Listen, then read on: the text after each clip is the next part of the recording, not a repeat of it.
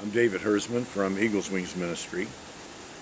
These lessons are to follow some lessons we presented previously on Facebook quite some time ago regarding presuppositions of the Christian faith. First of those was that God lives, God exists. Second, God created all things. God created man and mankind. God has revealed himself to us. God speaks to us in several ways.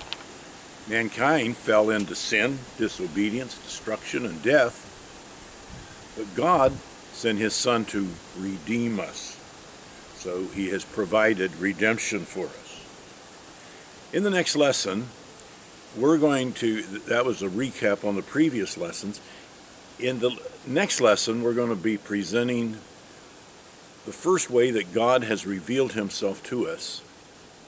He has revealed himself through nature and creation, and that's what we're going to be following up on.